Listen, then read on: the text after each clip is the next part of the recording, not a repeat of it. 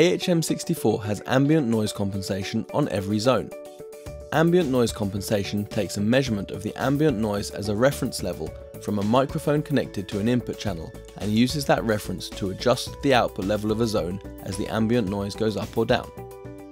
A great example of this would be in a restaurant, where a measurement of the ambient noise can be taken at the beginning of the evening, and as the ambient noise goes up, the background music goes up, and as the restaurant calms down towards the end of the night, the music automatically goes down without the staff having to manage it.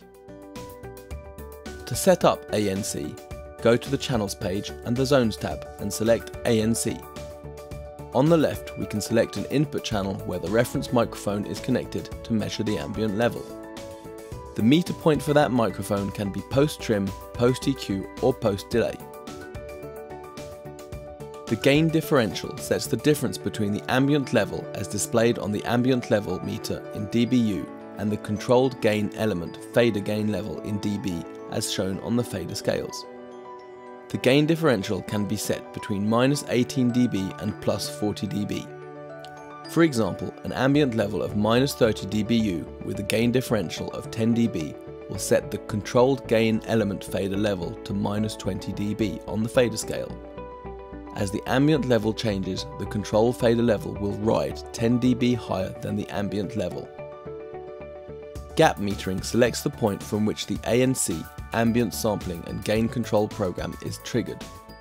Set the threshold to a level to trigger sampling when there is only ambient level so that your program material coming from the zone doesn't trigger the sampling itself. The time value determines the amount of time the reference signal needs to drop below the set threshold before the ambient level sampling begins.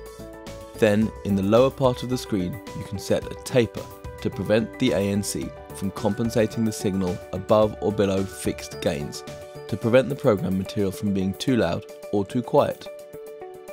You can also set the speed at which the compensation acts, or how fast the compensation fader moves.